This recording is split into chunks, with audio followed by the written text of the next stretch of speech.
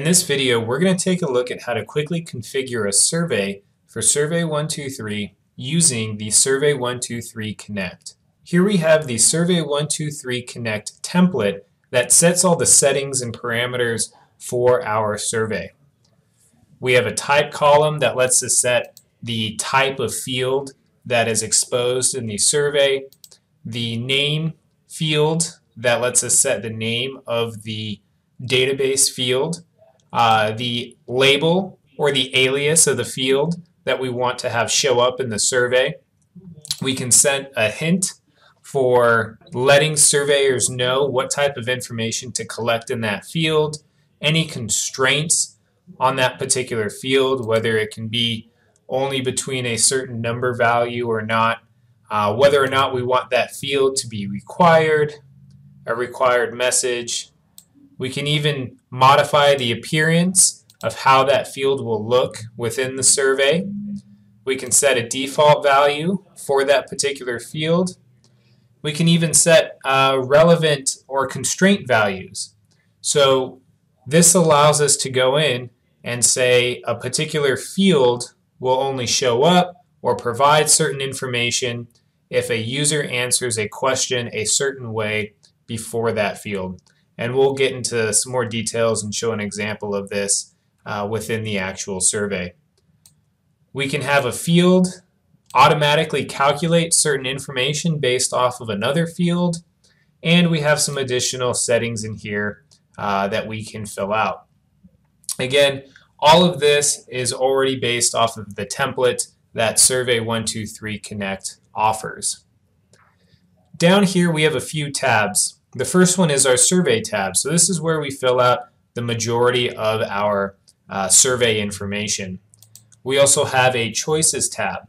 So if we were to set up a multiple choice question, this is the tab where we can go in and choose and designate the type of answers that would be presented in that list.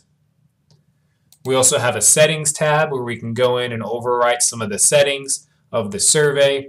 And here we have our cheat sheet, which is our types tab, which gives us information on the types of fields that we can add in, what those fields mean, the different types of appearances we can designate, as well as some of the calculation parameters and operators that you can enter in to calculate fields automatically, HTML formatting.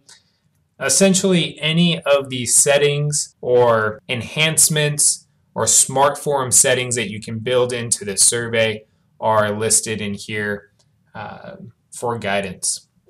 So this particular survey or template has already been filled out for a damage assessment survey. So once we have configured our spreadsheet, we can then take this, drag it into Survey123 Connect, and have it automatically generate our survey. So let's minimize the spreadsheet, take our damage assessment, drag it in here into Survey123 Connect, drag it onto our new survey, and it will import this Excel form and automatically build our damage assessment. So here we see what that survey looks like once it's been configured within Survey123. So once we have it built, we can then open up the spreadsheet and modify it. So if we minimize this, we can then take a look at our damage assessment survey and some of the fields that are already within our survey. For example, we can look at our report type field, and this is a select one out of the list or select another option. We set up our name for the database type as well as the label, which we can see here, the report type. Now, since this was a select one from a list, if I go to our choices tab, we'll be able to see here at the top our report type list name and the two options here that we can see in our configured survey on the right hand side. Now if we go back to the survey, Let's take a look at some of the smart form settings that utilize the relevant field setting. So within this survey, we want to give the user the option to select whether it's a damaged asset or a hazard, and then bring up additional questions based off of that answer. So we can see here that we have a hazard type that when we go to our relevant field, what we are doing with this particular piece of code is saying when they report a hazard for the report type, we want to show this field. And we want this field to be a drop-down of different hazard types. So if I select hazard in our survey on the right-hand side, we'll notice that the hazard type field shows up and I have a drop-down of different hazard types.